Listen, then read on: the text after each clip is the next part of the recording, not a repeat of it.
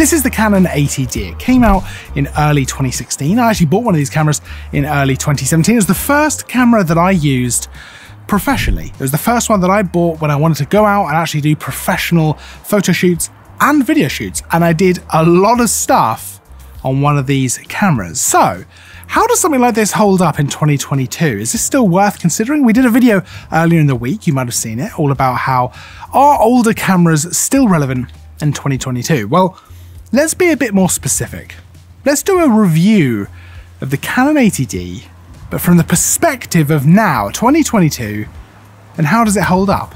Well, obviously, first of all, that's not fair in the slightest. This didn't come out in 2022, and if this came out today as it is now, there's no way that we'd be giving this a favourable review just because it doesn't have the modern technology that you would expect if it came out now. So it's not really a fair thing to give this a review as if it came out now.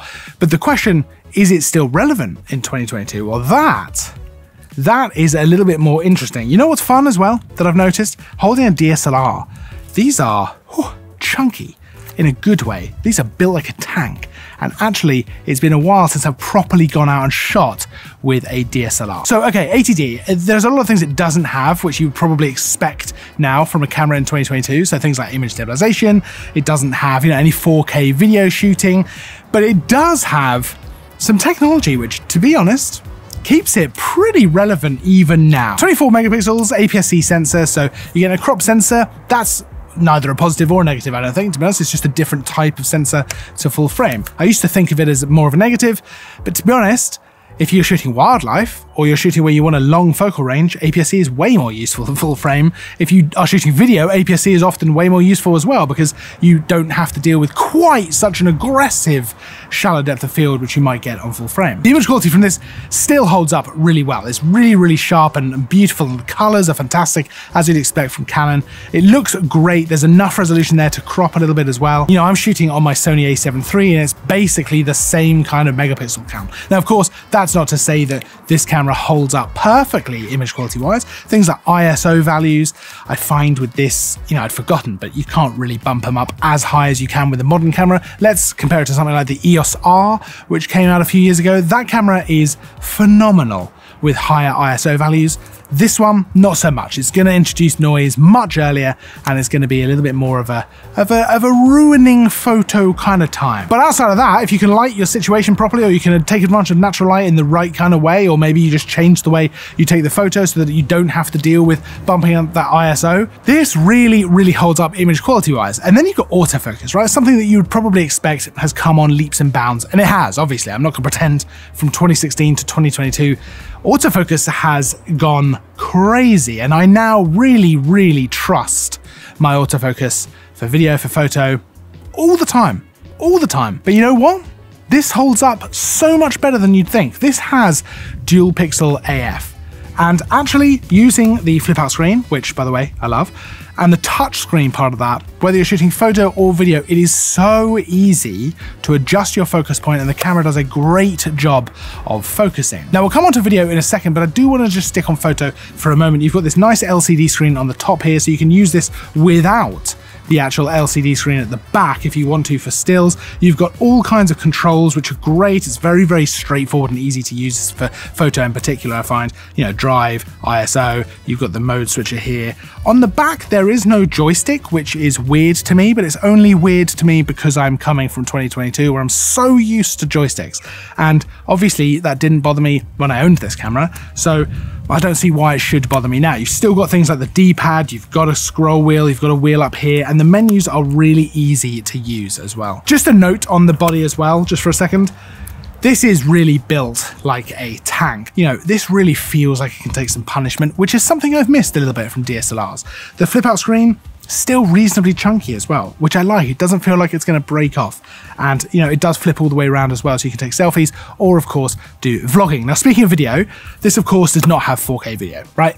Even at the time it came out, this was kind of a mid-range DSLR. So even then, there's no way it would have 4K. But I don't know that you need 4K. I shoot in 4K, I shoot everything in 4K now, but realistically, most people watch back your content on a phone, or they might watch it on their computer. That will probably be 1080p. They might watch it on their TV, but probably the majority of people are watching it in 1080p. And actually, the 1080p footage from this camera does look really nice. You've got 1080p up to 60 frames a second as well, which is great. So you've got a little bit of slow motion there. Yes, I am very used to 120 frames a second now for my slow motion. Yes, I'm very used to 4K.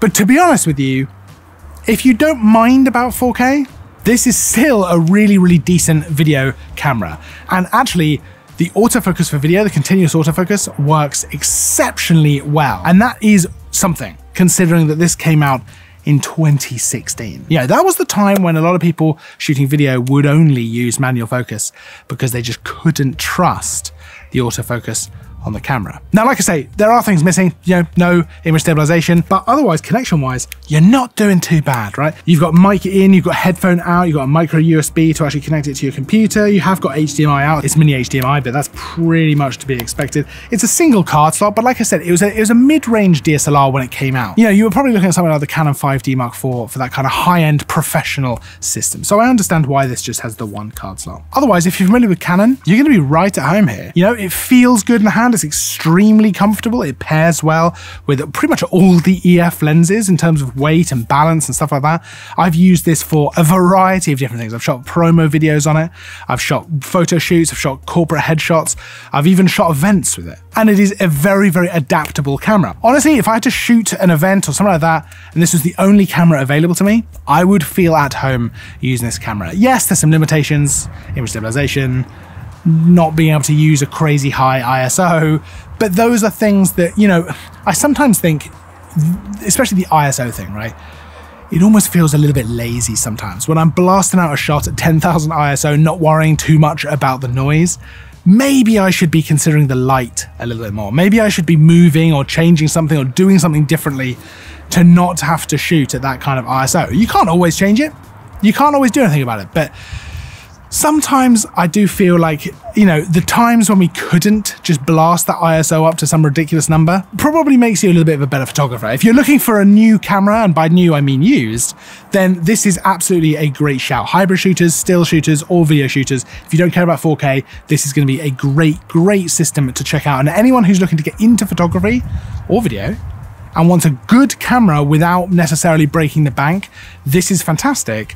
Plus, there are so many lenses available for this camera, it is crazy. Yes, it's APS-C, but you're just gonna get a bit more reach, right? When you go and shoot the birds, or you go and do something like that, or sports, or whatever it is, you're gonna be glad you've got that extra reach. Sure, it means that, you know, a 16mm isn't quite a 16mm, but that's how the world works. If you want to check out a camera like this, you can check out our used department. I've popped a link down in the description so you can go see all of that. But otherwise, whew, I'll tell you what, this has been a fun one.